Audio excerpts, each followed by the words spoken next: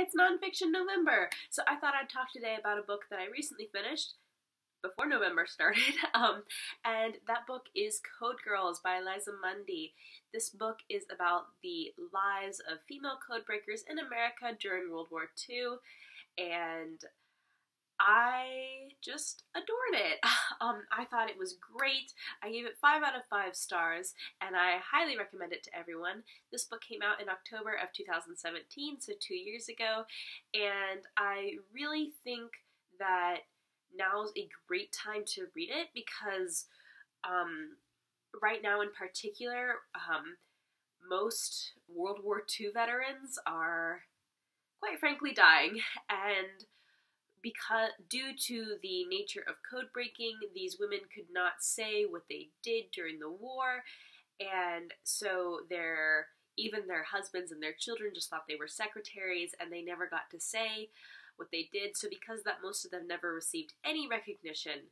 And I think for their work, which saved, thousands of lives, and for their tirelessness and their dedication, to be recognized before they die, I think is very important. So I'm really grateful that this book came out now.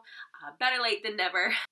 Mundy does a really great job of combining historical facts with personal lived experiences, which is something that I really look for in historical nonfiction, or nonfiction about a historical time period. Not only were there was it so informational, but I also felt like I understood lots of the personal lives about the women who lived this. I felt very connected to them. I was rooting for them. I was so invested in their futures. They just felt so real to me. And because of that, I think the author did a great job. She interviewed many of the women who are still living or who were still living when she wrote this book. And near the end, she talks about what happened to them after the war and how lots of them became housewives because they had to leave the workforce, but some of them didn't, and they chose careers, and so they forgoed one of those. And so they gave up having children. But I'm getting ahead of myself, so let's start at the beginning. Way back during the early months of World War II, the Navy and the Army realized that code breaking would be an essential part of the war, and they basically had no military infrastructure to do it. So what the Navy did was they began recruiting elite young women from women's colleges and training them in the art of code breaking. And the Army took a slightly different route. They were a little bit less classist, and they recruited school teachers. And it turns out that school teachers were very adept at code breaking. If you were a woman in the 40s or the 30s and you did not want to get married for whatever reason, and you had to support yourself, really the only line of work available to you was to become a school teacher. And so there were thousands of bored school teachers who were desperate to leave the profession during this time, and many of them pounced on this opportunity. A lot of them did not even know the job that they were signing up for, but they thought it would be an adventure, and they moved to Washington. And as the war progressed, and obviously it turned out that it was not going to be over within a matter of weeks, it became rapidly apparent that they needed more and more and more code breakers, and so both the Army and the Navy could not recruit fast enough, and young women were constantly pouring into Washington to work as code breakers, and they outnumbered the men, I think, 3 or 4 to 1 by the end of the war. At some point, they realized that having all these civilians handling very highly classified military information was a security risk, and the Waves and the WACs had just been formed, so all the female codebreakers were given the option of enlisting or commissioning in the Army or the Navy because their work was so crucial. And that changed a lot of their lives because obviously going from being a civilian who works with the military to being in the military, there's a pretty big difference there, and there's a new set of restrictions. And This was very new for the country, and for the new waves in wax, they received a mixed response, many mixed responses. A lot of women did it because they had brothers fighting overseas and they wanted to help. Some did it because they had no brothers and they wanted to represent their family in the military during, one of the biggest wars America has ever seen. And they wanted to be a part of something, and they wanted to make a difference, and they wanted to end the war. And some civilians were incredibly supportive, but sometimes women would yell at them because at this time women could not be in combat, so they were taking over some of the more,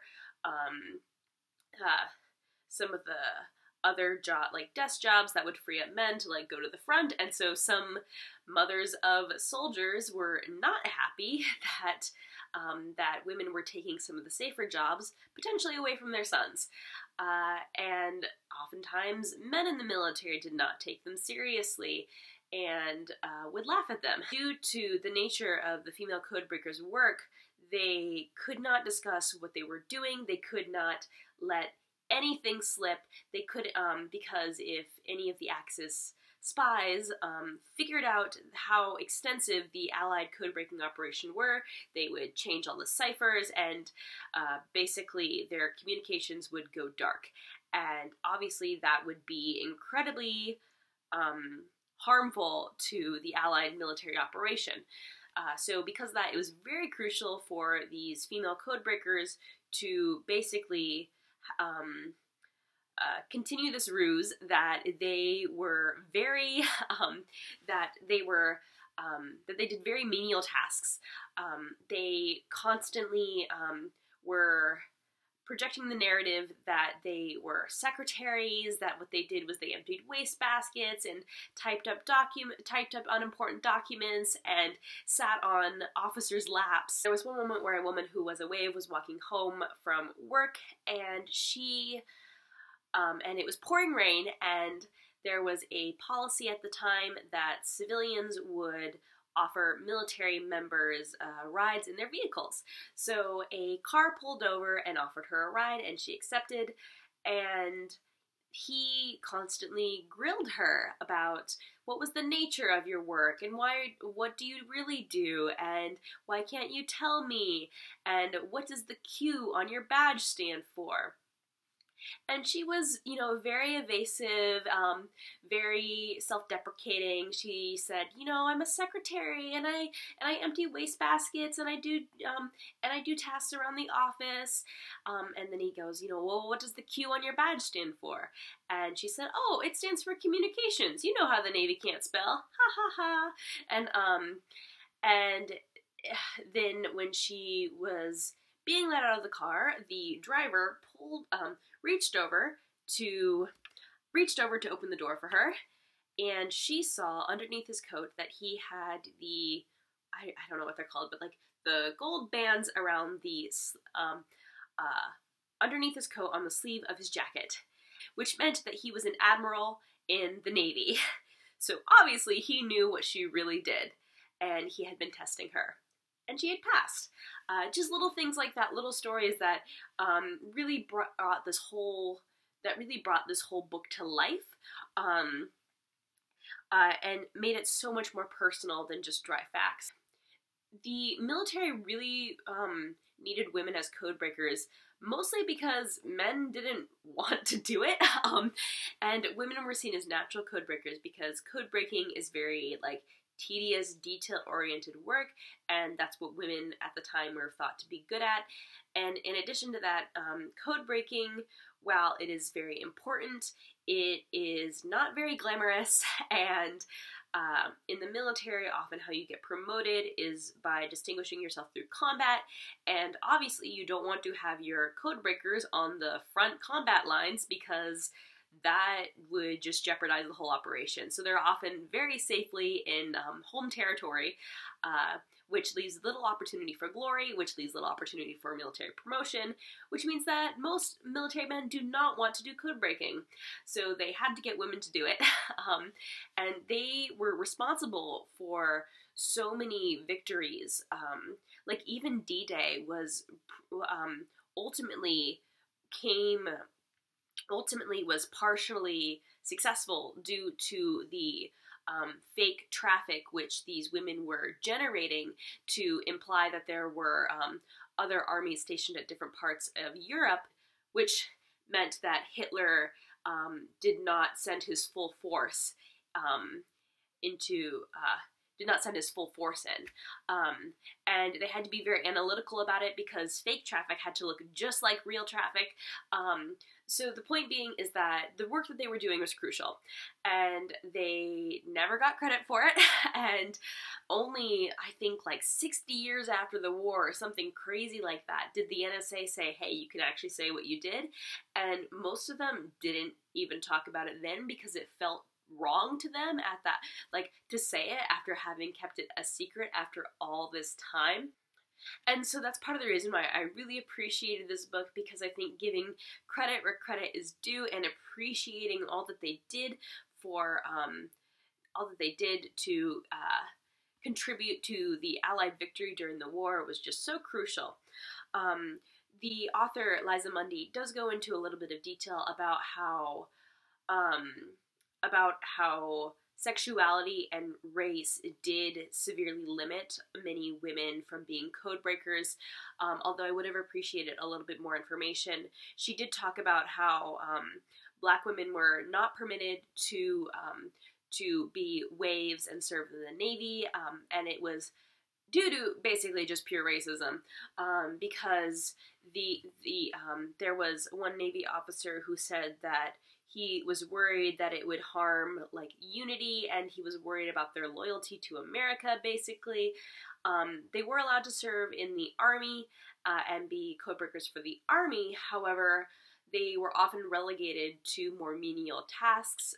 As far as sexuality goes, some women, when it was revealed that they were lesbians, were kicked out, whereas other women hid their sexuality for decades even, to continue doing government work, and secretly lived with female partners, only for the secret to come out after their deaths. So I would have liked to have heard a little bit more about the struggles that non-white women and that non-heterosexual women faced during this time. But ultimately, though, I was very happy with the book, and my only other criticism is that it made me so dissatisfied with my own life because I now think that my current life is super boring. Yes, so again, 5 out of 5 stars to Code Girls by Liza Mundy. I was very happy with it, and I would recommend it to anyone who's interested in history or the role of women during wartime or World War II. And yeah, if you have read this book, let me know. I would love to hear from you, and I will see you all next time. Bye!